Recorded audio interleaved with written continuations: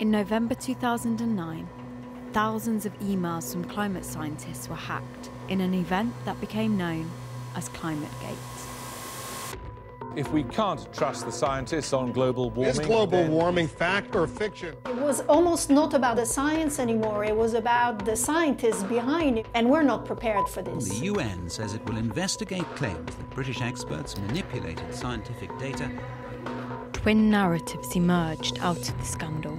One, from the majority of scientists, was that the world was warming and that the emails had been taken out of context. The other, from sceptics, was that the small number of emails showed misconduct amongst scientists and attempts to fabricate a pattern of global warming. How about Phil Jones? Quote, "I can't see either of these papers being in the next IPCC report. Kevin and I will keep them out somehow." We were called in and told that we were not to speak to the media. There was nothing to hide. There was nothing to hide. The same kind of smear campaigns that were conducted against scientists in the 1990s and 2000s is now being directed at these spokespeople for the youth.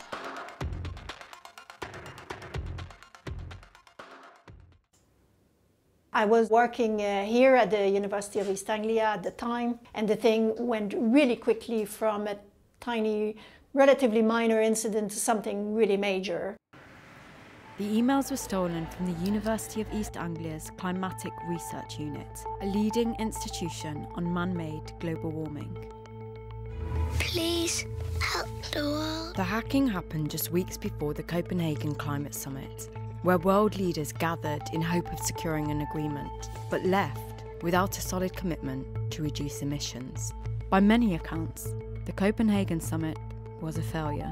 The hack of emails was part of a broader sort of mood change where there was a lot of actions to try and slow down the process, to try and stop the Copenhagen Agreement to take place. We were already, 2009, at the level where we could have talked about action.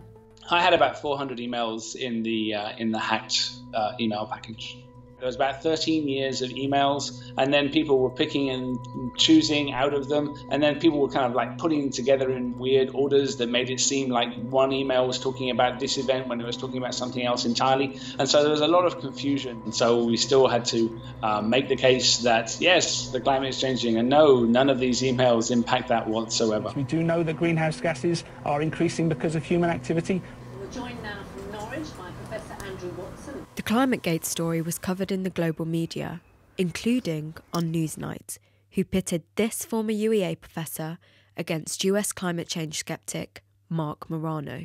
Hiding the decline tricks. I mean, this sounds appalling, doesn't it? It does absolutely sound awful. You're invited to believe that what he's saying is the world is actually cooling, but this trick will try to convince the whole world that it's actually warming. And, of course, it doesn't mean anything like that. It's been taken completely out of context. Yeah, Professor Watson's been all over saying this doesn't affect the case of global warming. His colleague, Mike Holm, at the University of East Anglia, is saying this is authoritarian science, is calling for suggesting this IPCC should be disbanded based on the Climategate revelations. George Monbiot is saying that many of his friends in the environmental and the climate fear-promoting business, as Professor Watson is, are in denial. You have to feel sorry for Professor Watson. He was quite clearly going to try to destroy the viewers' trust in the scientists. After this is, as you both said, a very heated debate, literally. We're going to have to leave it there. Thank you very much indeed, Mark Morano and Professor Andrew Watson from the UA. What an asshole. I thought that it was, you know, ludicrous in a sense. If you get that many emails and then you trawl through to find a couple of phrases in that which, by taking them sufficiently out of context, you can make it appear that they may be trying to do something underhand. That if you did that for absolutely anybody, you'd be able to find a phrase somewhere in their emails that, if you took it out of context, would make it appear that they're doing something wrong. We approached Mark Morano, who is still a leading climate change skeptic, to ask his response to what Professor Watson said.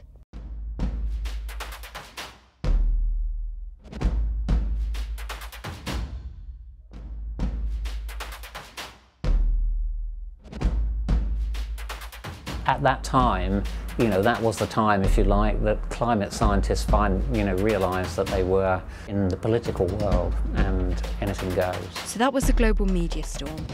But what about public opinion? It's hard to say conclusively, but let's fast forward to just months after Climategate, where here you'll see a small snapshot of people's opinions in London in 2010. Climate change is happening, but it's not yet proved that it's man-made.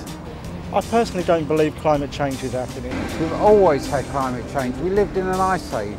If it wasn't for climate change, we wouldn't be here. To what degree really is the contribution by humans making towards this climate change? Together with a filmmaker, we went out on the street, we interviewed people.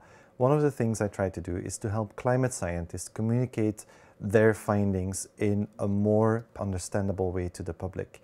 About 10 years ago, most of the discussion, most of the disagreement was about is it happening or not, and is it man-made or not. Then when it comes to the last couple of years, that disagreement has been shifting towards how serious is it going to be and what do we need to do to solve it. One of the positive impacts of the hack of email is that climate scientists became much more available. Public understanding has changed massively, evolved massively since the past 10 years.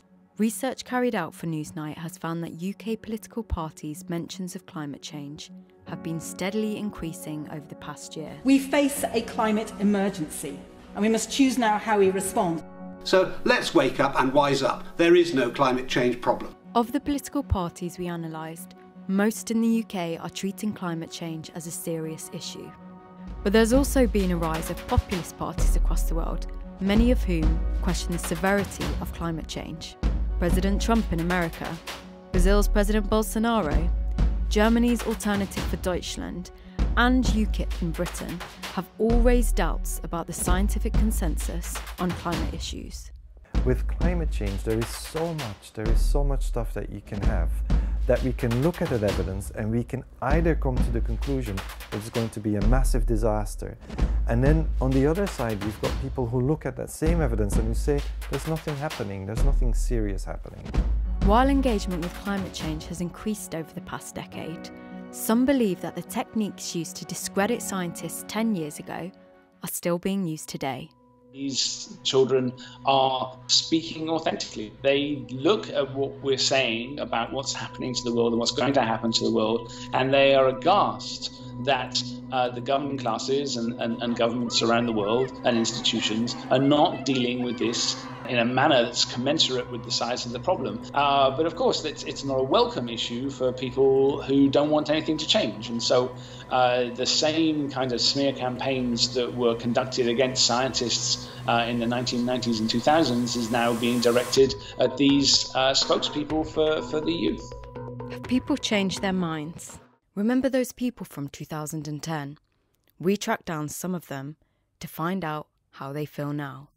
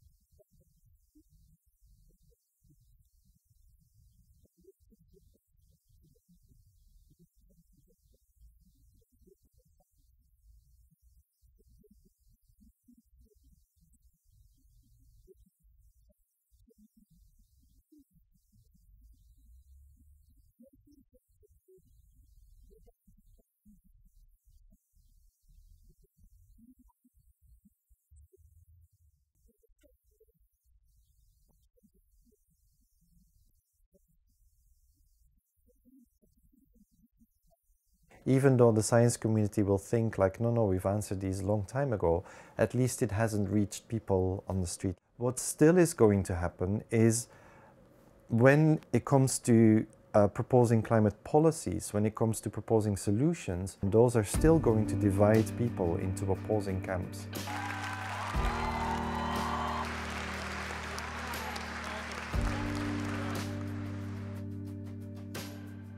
As of today, the United States will cease all implementation of the non-binding Paris Accord.